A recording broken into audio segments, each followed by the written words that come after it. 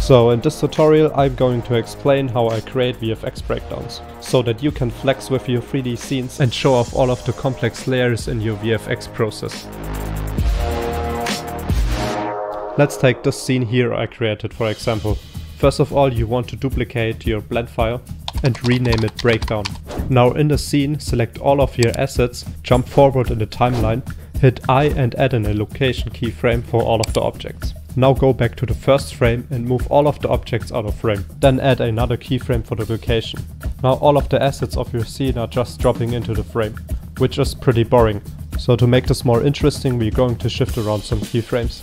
I also wanted the ground to appear from below and not from above. So I went to the first keyframe and moved it below the frame. Because I wanted the ground to be one of the first objects that is going to appear in the scene, I shortened the timing of the keyframes. Next I wanted the objects that are further in the back to appear first, so that the scene would build itself from back to front. So I selected the two mountains and shortened their timing so they would appear after the ground. Then I selected the next layer of objects and just repeated this process.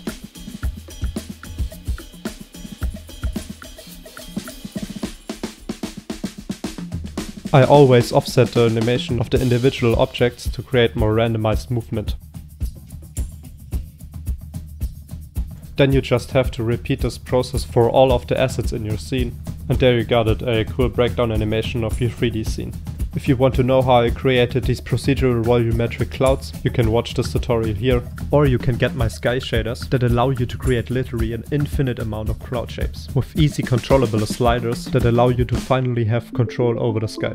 Now you can render this as it is with the final lighting and materials and everything, or you can render it as a ambient occlusion pass or a clay render. To render a ambient occlusion pass, go to the layer properties and activate the ambient occlusion pass, and in the compositor just plug the ambient occlusion into the compositor output image. This can speed up your render time, but in my case I wanted to render it with the final shading. After I rendered everything as a EXR sequence, I just drag and dropped it into DaVinci Resolve and converted the gamma values back to normal with my free EXR LUT. A link to it is in the description.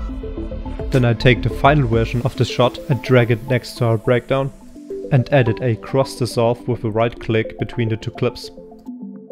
Then I split the clip of the final shot into two with Ctrl B, and in the first half of it I would remove all of the color grading except the EXR conversion to show another step of the process, and to transition to the color graded version I used the edge wipe effect and change the angle to 90 degrees. After all of this is our final VFX breakdown of the scene. And now I show you how I create a VFX breakdown for a compositing shot in Fusion like this one here. First of all, we want to split a clip again with Ctrl B and then go into the Fusion composition. In here, take the media output node and disconnect it from the node tree. Then go all the way back to the first node, which is the original green screen shot, and plug it in the media output. Then go to the color tab and turn off all of the grading with Alt D. Now we have the first clip of our breakdown. Then add another cut to the final VFX shot. And this time in Fusion I'm going to connect nodes that show the green screen keying result into the media output. And also turn off the color grading for this one. And then just continue like this to show the different steps of creating the VFX shot. In the next step I'm going to add in the background. But I'm going to turn off some of the elements, like the mist pass, to show them as an individual step in the next clip. Then I'm going to add another cut and turn on these elements this time. And then I'm going to put the media out at the end of the node tree where it belonged, to get back to the final result. You can also create different breakdown steps for all of the color grading you did on the shot. Just split the VFX shot into smaller pieces and turn off different nodes for each of the clips. To finally transition between each of the clips, add an edge wipe effect. Set it to 90 degrees again, and you can duplicate the transition to all of the other cuts if you hit Alt and drag them to the next split.